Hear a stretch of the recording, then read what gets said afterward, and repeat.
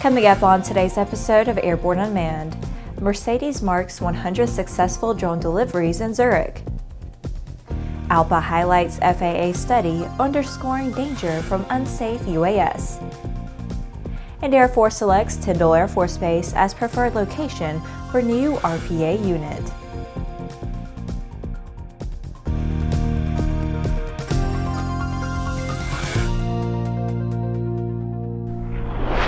Hello, I'm Laura Hudson. Welcome to the Aero-News Network's Airborne-Unmanned program, a weekly news program covering all things unmanned in partnership with AUVSI, the Association for Unmanned Vehicle Systems International. In a global first, online orders were delivered in Zurich between September 25th and October 13th with the aid of vans and drones. Mercedes-Benz carried out a unique pilot project to test on-demand delivery of e-commerce orders, and it was a resounding success. On 10 days, a total of around 100 flights were made without incident over the city of Zurich. The project made use of 2 drones and 2 Mercedes-Benz Vito vans with integrated landing platforms. Technology installed in the vehicle roofs ensured the landings were accurate and safe. The main objective for the project team was to test the processes and procedures required to operate a delivery system of this kind, and to learn from practical experience. The results of the trials are currently being analyzed in depth. We are convinced that the project will evolve rapidly. We see great potential for our solution and intend to expand it to include further areas of application, noted Stefan Maurer, head of future transportation at Mercedes-Benz Vans. In the next Unmanned Minute, let's take a brief look at a few of the shorter stories that are making the rounds of the unmanned vehicle communities. ESA is considering extending its activities to a new region of the sky via a novel type of aerial vehicle, a missing link between drones and satellites. High-altitude pseudo-satellites, or HAPS, are platforms that float or fly at high altitude like conventional aircraft but operate more like satellites, except that rather than working from space, they can remain in position inside the atmosphere for weeks or even months, offering continuous coverage of the territory below. Copters will be the exclusive supplier of UAS and accompanying technologies for the United Kingdom's Devon and Cornwall Police and Dorset Police. The force announced earlier this year that it will employ full-time UAS pilots and create a dedicated UAS unit. As a result of this partnership, the force will expand its fleet of UAS technology in the upcoming months, as it plans on purchasing a variety of specialist UAS that are equipped with optical zoom and thermal imaging capabilities.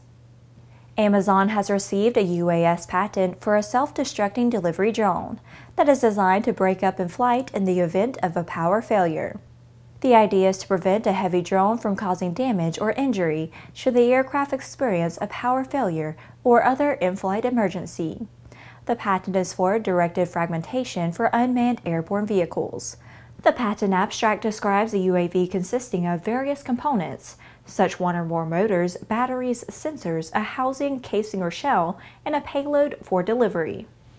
The House Transportation and Infrastructure Committee's Aviation Subcommittee held a hearing last week to consider technological, legal, and policy issues related to the use and integration of unmanned aircraft systems in the National Airspace System.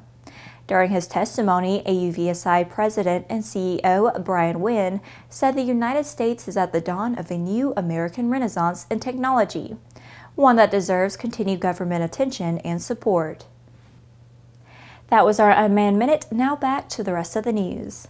Following the release of an FAA-directed study showing that unmanned aircraft systems may damage aircraft more than bird strikes during collisions, Captain Canoll, president of the Airlines Pilots Association International, renewed the union's call for Congress to give the FAA the authority to regulate hobby drones, though the narrative he invokes is not altogether correct nor firmly verified.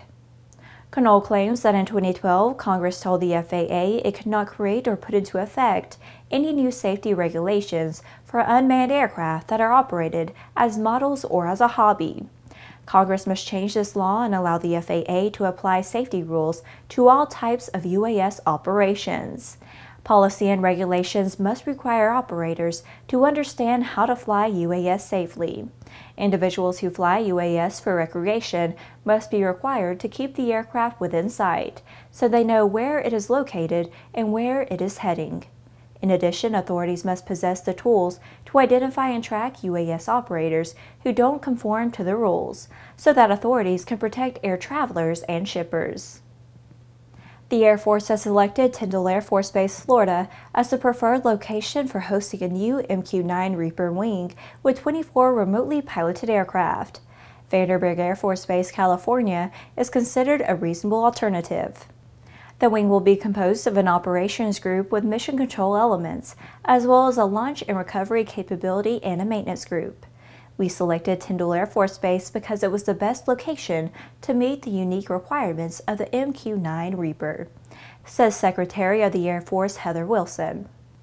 That includes fewer aircraft competing for airspace, nearby training ranges, great weather, and lower upfront cost, Wilson added.